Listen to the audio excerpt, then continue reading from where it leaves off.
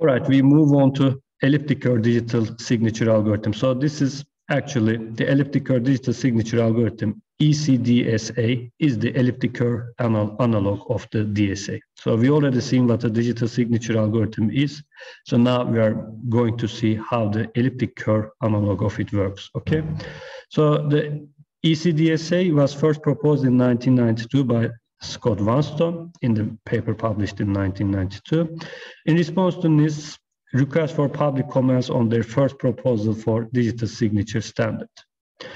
It was accepted in 1998 as an ISO standard, and it was later on accepted as ANSI, American National Standard Institute standard. And in 2000, it was accepted as an IEEE standard, and it also appears in FIPS 186-2. I said that the current draft version is 186-5, and ECDSA is also there. Okay, so it is not going anywhere in the recent years. But of course, it has also included in many standards in the last 2 decades. So you can see elliptic curve digital signature algorithm in almost everywhere. Okay. So like the digital signature algorithm, we are going to have our parameters. So our ECDSA domain parameters actually consist of the following 2. First, a suitably chosen elliptic curve E defined over a finite field FQ of characteristic P, and a base point G, which is an element of this elliptic curve, which is defined over the finite field FQ. Okay. So domain parameters may either be shared by a group of entities or specific to a single user. This is what I was trying to explain. In the Bitcoin or Ethereum or anything, we simply choose these parameters and may share it among everybody. So in the Bitcoin, this elliptic curve and the base point G is shared among everybody. Okay, but here it looks very simple, but as you can see, a suitably chosen elliptic curve actually is not something that can be easily done. So there you have to, carefully choose your elliptic curve, because there are many elliptic curves which you can define over the finite field FQ, but you have to choose it in a very clever way. So here we are going to talk about how you choose it. So the domain parameters for ECDSA comprise of a field size Q, where either Q equals to P, so a node prime, or Q equals to the 2 to the power M. So actually, this is what I mentioned. Actually, instead of 2, you can choose any prime number, for instance, like 7. This is also a field. But the standards forces us to use either a huge prime number or use a power of 2. So they don't actually allow you to use something else. This is mostly due to simplicity and also for performance. So another thing for the domain parameter is an indication FR, which is field representation. So this is actually used for the representation for the elements of FQ. So you have to specify how you represent your elements of this field. Actually, in theory, how you represent an element shouldn't affect anything. In theory, your representation actually only changes the representation. But in practice, your choice of representation may affect the performance. Okay, so this is why it is somewhat important here. Optionally, there may be a bit string seed E of length at least 256 bits if the elliptic curve was generated in accordance with random generation method. So in standards, we have some elliptic curves that are predefined, but some people does not trust those elliptic curves because they might think that maybe they are chosen because there's a backdoor in them. Okay, this is why actually Satoshi didn't use a NIST elliptic curve. Okay, so one way is to generate randomly, but if you generate it in a random way, as described here, so in this scenario, you actually choose a random number and feed it into a hash function like SHA-256, and the results will be used for the parameter selection of your elliptic curve. So the random elliptic curves is a common topic, and some people prefer to do it, and it actually is a good idea. But if you don't use such a random curve, for instance, if you are going to use a curve that is standard in a that is defined in a standard, then you don't need such a seed here. And in the case of Bitcoin, as you remember, we use SegP 256K1 elliptic curve, which is defined not in a NIST standard, but someplace else. So for this reason, there we don't have this kind of a seed. Okay. So our domain parameters also involve A and B, which we discussed before. So these two elements, A and B, are in FQ. They are field elements, which define the equation of the elliptic curve E over FQ. So far we generally focused on the prime modulus. So this was our FP, our field was FP, where P is a large prime number. So in that scenario, an elliptic curve is defined as y squared equals to x cubed plus ax plus b. So you have to choose which A and B you are using. So there are many choices you can have. But if you define, if you choose your field as 2 to the m, then the elliptic curve definition changes slightly. Now it becomes y squared plus xy equals to x cubed plus ax squared plus b. Okay, but here you can choose A equals to 0 or 1 or B equals to 0 or 1, and these are actually referred to as Koblitz curves. And these are, when you make the choice, the curves are really fast, so which are actually used by Koblitz for many cases. So next thing you need to choose is the two field elements x, g, and yg in FQ, which define a point g equals to xg, yg of prime order in the elliptic curve. So here actually it tells that you have to find a point on this elliptic curve whose coordinates are x and y, which are element of FQ. Also, this point should have prime order. This means that when you add G to itself, you obtain other elements in the group, and the number of elements you obtain in this way in this elliptic curve should have prime order.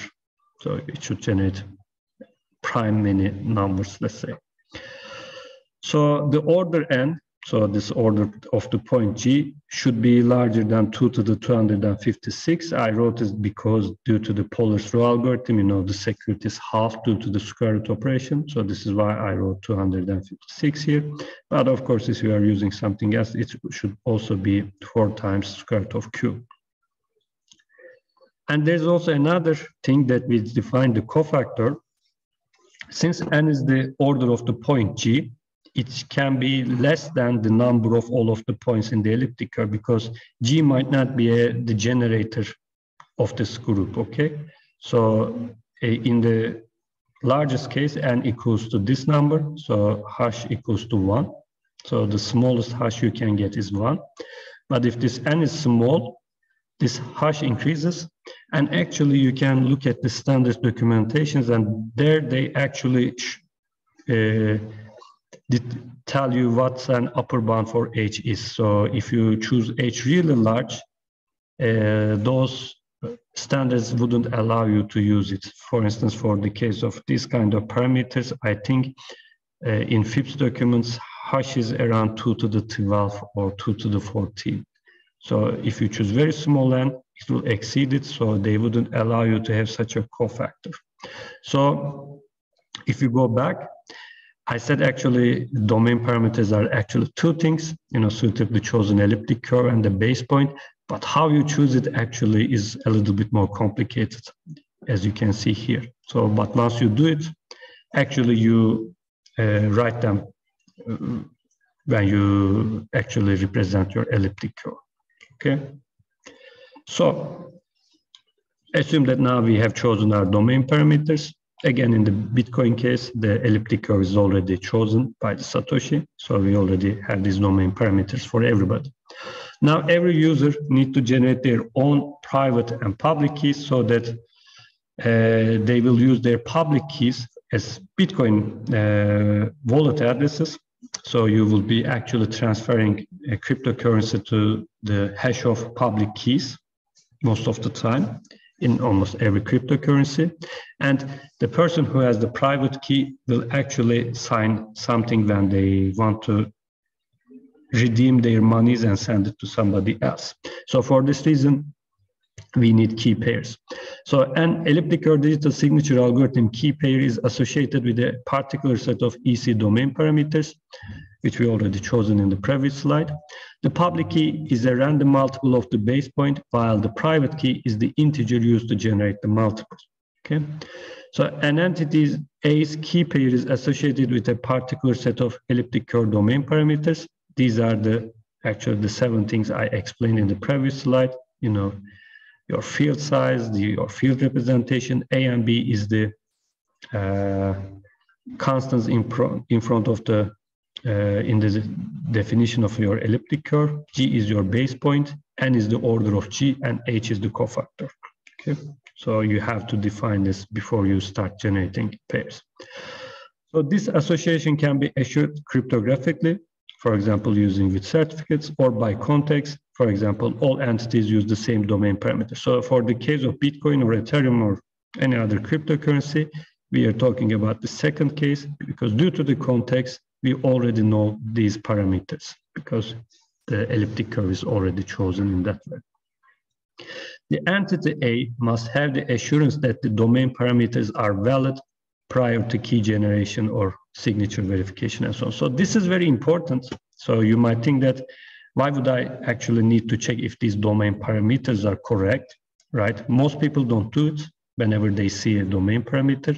But I want to, give a break to our discussion of elliptic curve digital signature algorithm and talk about something very recent. So this is like 2 weeks ago. OpenSSL Security Advisory actually announced the following high severity CVE, and it's titled Infinite Loop in BN Mode Square Root Reachable When Parsing Certificates. So it is a very nice denial of service attack I wanted to include as a, something recent. So the BN Mode Square Root function, which computes a modular square root, contains a bug that can cause it to loop forever for non-prime moduli. Okay. Internally, this function is used when parsing certificates that contain elliptic curve public keys in compressed form or explicit elliptic curve parameters with a base point encoded in compressed form. So in compressed form, I actually mentioned before, in the uncompressed form, for a base point, we actually put the x coordinate and y coordinate together. So it is uncompressed. But when you say it is compressed, you don't mention the y coordinate, you simply give the x coordinates, because from the x coordinates, anybody can calculate the y coordinate. But we talked this about before, there will be 2 points with the same x coordinates. And generally, standards say that take the smaller y value as the dead points for the compressed version. So here the compressed form means that. So in this bug, it is possible to trigger the infinite loop by crafting a certificate that has invalid explicit curve parameters. So this is why I said that you have to check if those parameters are correct. So here the problem is that when you craft a certificate that has invalid explicit curve parameters, OpenSSL tries to verify it. So since certificate parsing happens prior to verification of the certificate signature, any process that parses an externally supplied certificate may thus be subject to a denial of service attack due to this infinite loop. The infinite loop can also be reached when parsing crafted private keys, as they can contain explicit elliptic curve parameters. So they list this as follows. Vulnerable situations include TLS clients consuming server certificates, TLS servers consuming client certificates, hosting providers taking certificates or private keys from customers, certificate authorities parsing certification requests from subscribers, anything else which parses ASN.1 elliptic curve parameters. So actually, almost in every situation, you might be susceptible to a denial of service attack. Here, ASN.1 is actually a method of representing parameters to provide interoperability between different languages. So anything that uses this, an attacker can create an infinite loop. Moreover, also any other application that use the BN mode square root where the attacker can control the parameter values are vulnerable to this denial of service issue. So, I already mentioned that you have to be sure these parameters are correct here. You know, you have to have the assurance that the domain parameters are valid. This is actually, this sentence may be from 1990s, but as you can see, in 15 March 2022, we still observe bugs that actually does this wrong, in a wrong way, okay? So this is why, you know, choosing an elliptic curve and verifying that those choices are correct are important, okay? You have to implement it also in a correct way. Okay, now we continue again with the elliptic curve digital signature key pair generation. So it looks like in the case of Algamal, it is simple. Each entity does the following. Select a random or pseudo-random integer d in the interval 1 to the n-1.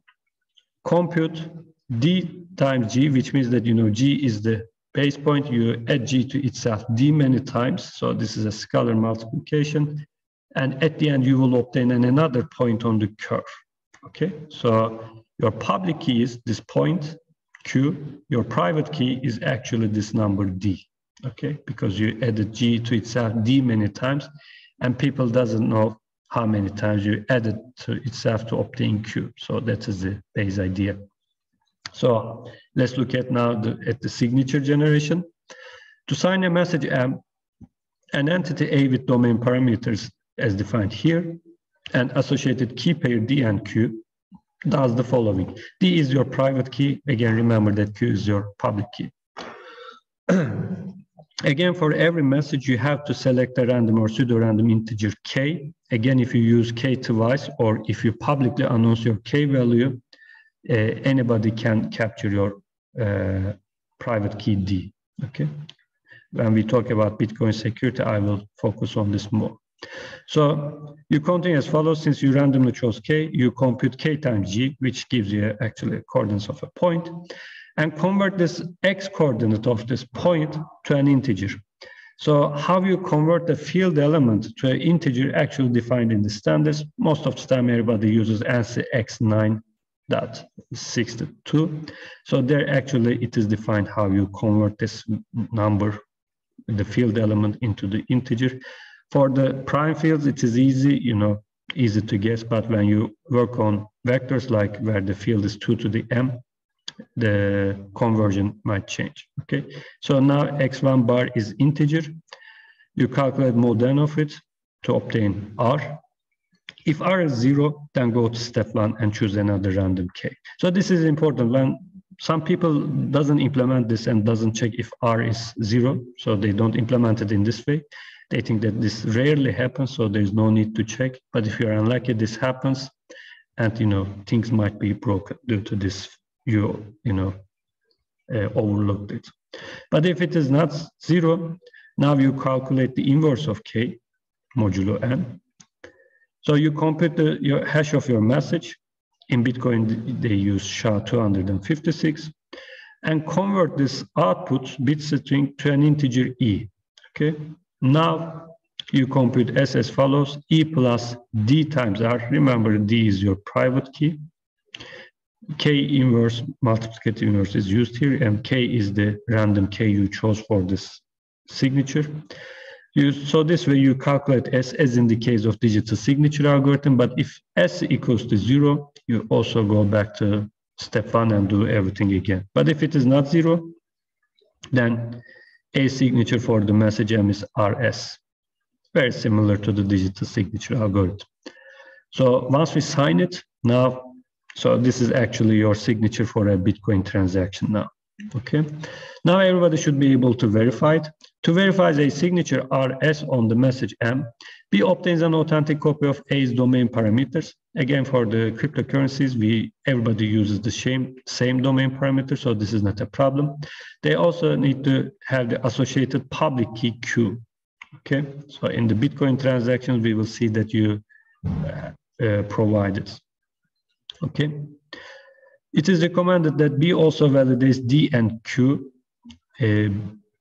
B then does the following. I always focus on this. As you can see, if you don't do it, bugs that happened in OpenSSL, similar bugs can happen to you. So it is always a good idea to validate these parameters.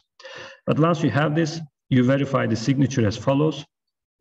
First, you verify that R and S are integers in this interval. Otherwise, they would be fake, okay? Compute the hash of the message and convert again to an integer E. Compute S inverse modulo N.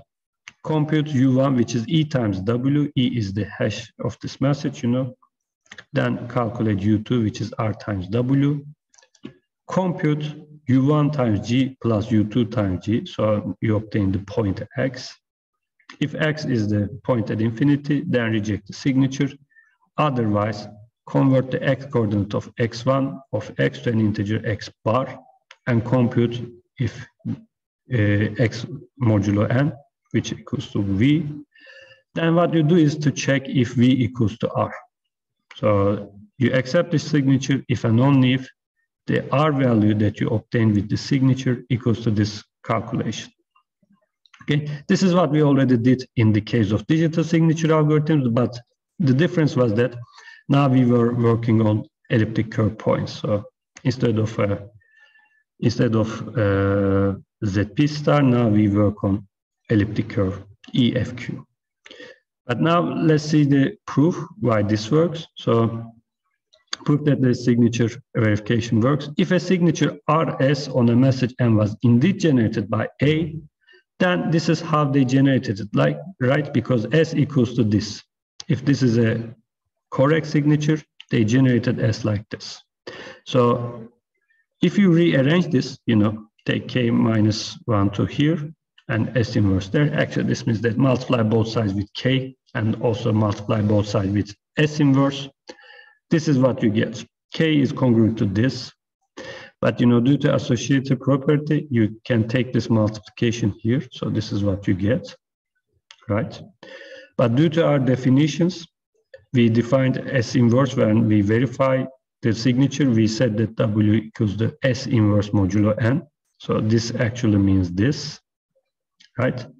So this is how we chose U1 and U2. So actually K equals to this modulo N. So when we calculated U1G plus U2G, what we did actually was, since Q equals to D times G, if you take everything as the G power, this is what you get, U1 plus U2D, which is actually K here, right? So this is KG. So this is why V equals to R as required, okay? So it is a very simple method to check. Actually, we are simply using number theory and algebra, but this way you can be confident that if the signature is correct, this check, which is if R equals to V, actually works.